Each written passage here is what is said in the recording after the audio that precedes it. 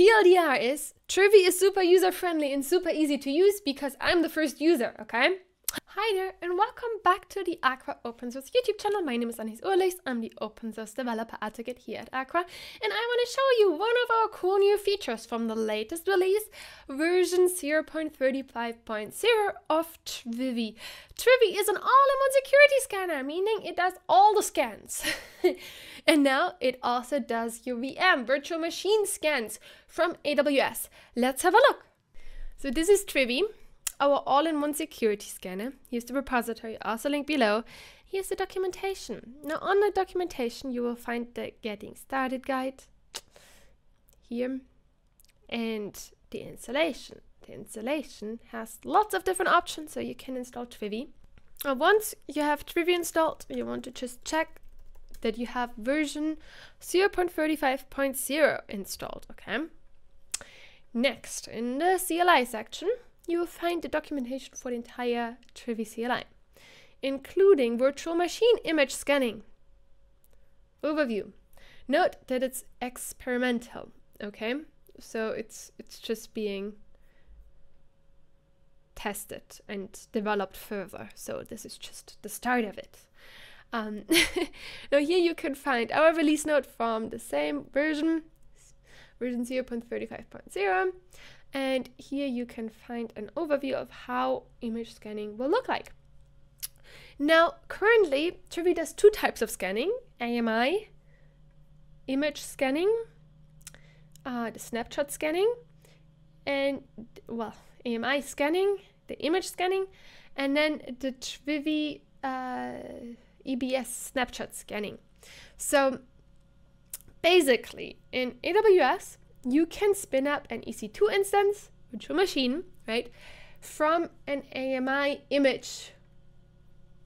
But there's no need to scan their default images here. What you do is you create an instance, and that instance then has your custom image. And basically from that instance, for example, this Trivy test instance, you could then create a snapshot. You can create an AMI, and the AMI is basically then your custom image, and you can also create an EBS snapshot. That's basically the EBS is the storage, the volume, everything that is within that instance. So we have created an AMI, and here's the AMI ID, and we want to use Trivy now to scan this. So we're gonna go back and we say Trivy VM, and you can find a list of everything you can do with Trivy VM. So in our case, we want to scan our AWS AMI. So we're going to say for vulnerability checks. And then you need the ID of the AMI. So you copy the AMI ID and you paste it here. The entire AMI ID, also with AMI dash. And then you scan it. Now you have to be logged into the AWS CLI console on your terminal to scan it, okay? Now it's performing the scan. Now the AMI scan is using the EBS snapshot for that AMI under the hood. So every AMI is using a snapshot, EBS snapshot under the hood.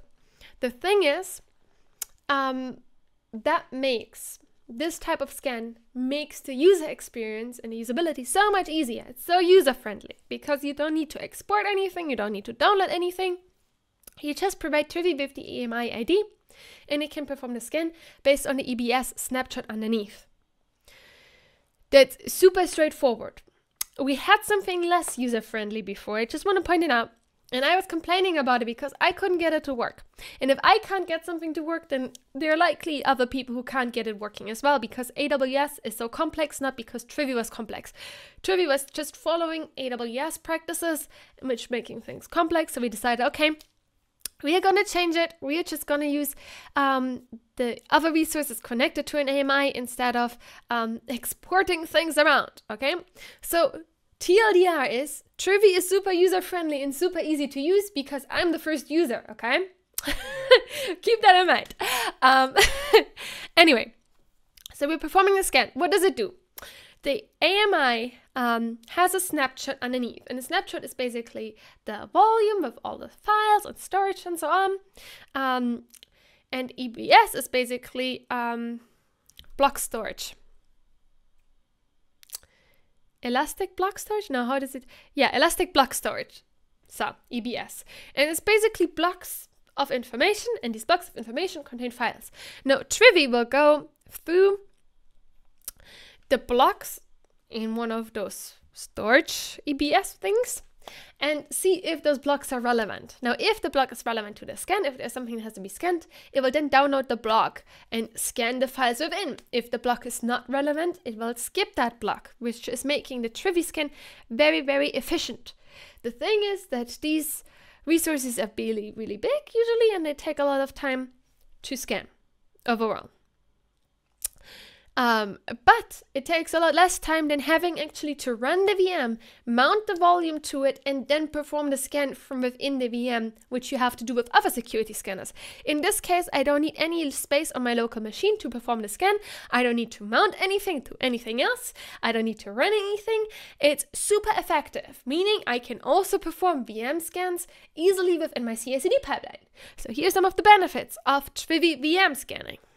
Go check out the blog post. It's linked below as well in the description if you would like to have a more compact and nicer, more straightforward explanation of all of the amazing benefits of Trivy VM scanning. Okay, so once the scan is finished, you will see a table of different vulnerabilities. Now, this just scanned for vulnerabilities in this image.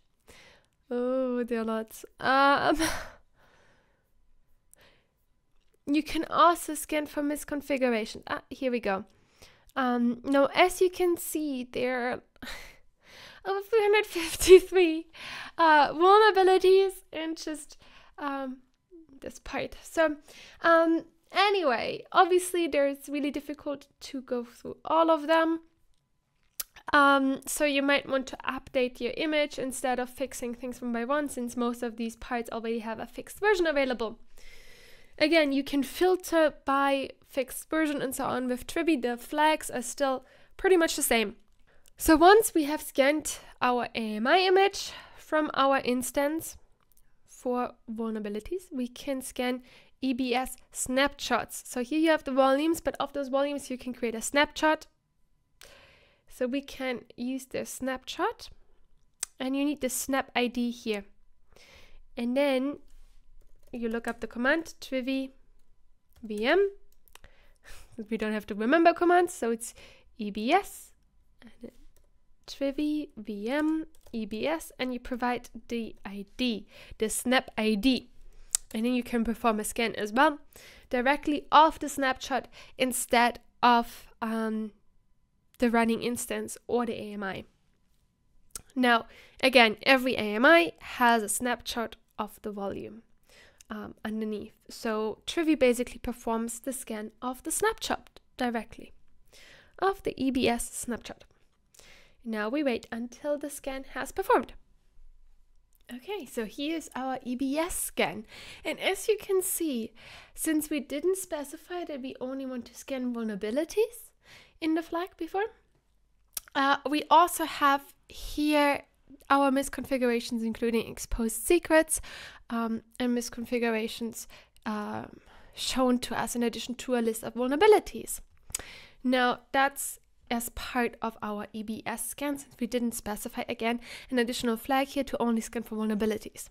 Before, in our AMI scan, as you can see, we specified security checks, vulnerabilities, so it didn't provide us with exposed secrets and misconfigurations. Like always, I hope this video was useful. If you want to see any other tutorials, if you have any questions that you would like to see tutorials or explanations on in video format, then please do comment them below, or do join our Slack channel and post your questions there, or create a GitHub discussion or an issue if it's something that doesn't seem to be working. Get involved in the conversation. We would love to have you part of the community and getting involved. Now, also linked below is the link to the Slack channel, to the GitHub repository, and everything else I've been using in this video. It would mean a lot to us if you could give this video a thumbs up and a yay, and subscribe to our channel for upcoming videos. Now, I really hope to see one of our next videos. Have an amazing week. See you then. Bye bye.